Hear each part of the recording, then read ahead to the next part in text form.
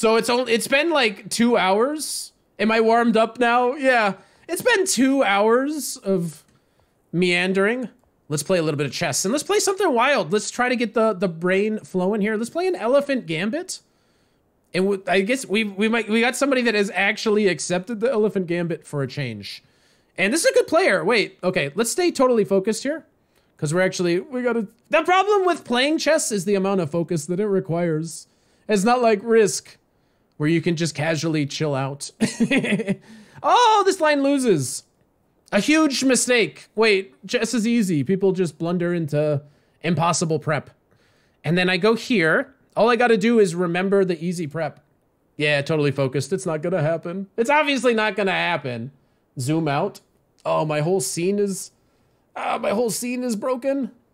We were looking at something. It's a complete disaster. Okay, this is that's what we got going on for now, okay?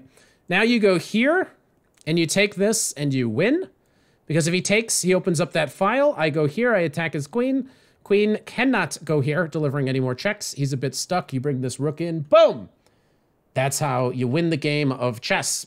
So I should be completely winning here. We'll see if the opponent finds some way to defend. There are some occasions where maybe he's gonna block this with the bishop.